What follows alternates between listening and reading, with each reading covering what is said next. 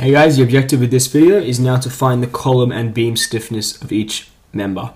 So we saw in the previous video the theory, now we're actually going to be doing the numbers. So our column is a 500 by 500 mil column. We eventually want to find the stiffness of the column, which is 4 EI on L. Now what we do is we approximate the I value to be 0.8 times the gross I value. And the reason we do this is because our column is going to crack, and it's only going to crack about a bit, so we take it as 20% as being cracked. So we're left with an actual I value of 0.8 times the gross I value. So the I value of a column is BH cubed on 12. So it's 0.8 times the 500 by 500 cubed on 12, which would give us an answer of 4.17 times 10 to the 9 millimeters to the power of 4. We can then work out the stiffness of our column, which is 4 EI on L.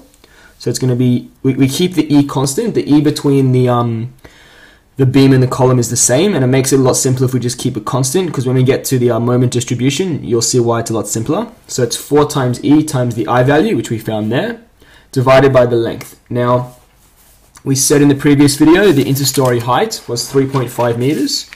So this height is 3.5 meters, which is the length of the column. So 3,500 millimeters. Working this out, we get an answer of 4.76 times 10 to the 6 E, where E is the elastic modulus. Now for the beam, this is our beam over here.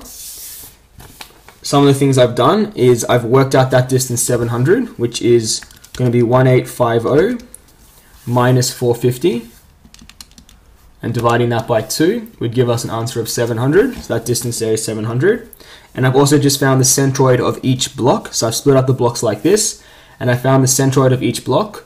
By just going 230 divide 2 gives us 115, and 650 on 2 gives us 325. So that is the distance from the top of the centroid of each block. So the first thing we need to do is find the Y bar.